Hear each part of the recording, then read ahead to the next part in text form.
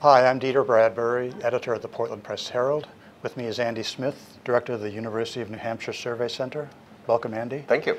We're here to talk about the Portland Press Herald poll, particularly question 1 on the ballot, and that is whether Mainers should legalize recreational use of marijuana.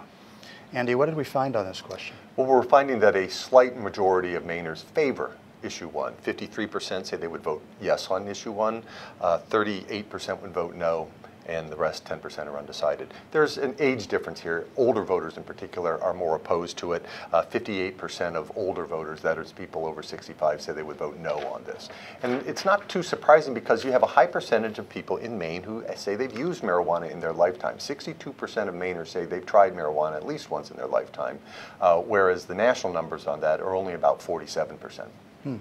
So we could expect that higher number perhaps to translate into higher support for something like this? I think so. I think we're seeing both higher support here, but other states have legalized marijuana. It's becoming less and less of a concern, even though people recognize that marijuana is somewhat harmful for their health. We're seeing that in Maine, 14% believe that it's very harmful for your health, but that's not high enough, I think, of a number to prevent people from voting for this.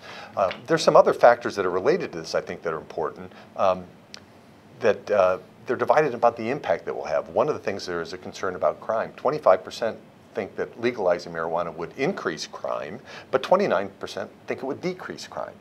So that's one of the interesting aspects. And then when you look at the benefits that might be gained by increased revenues to the state, 40% think that legalizing marijuana would significantly increase tax revenues to the state.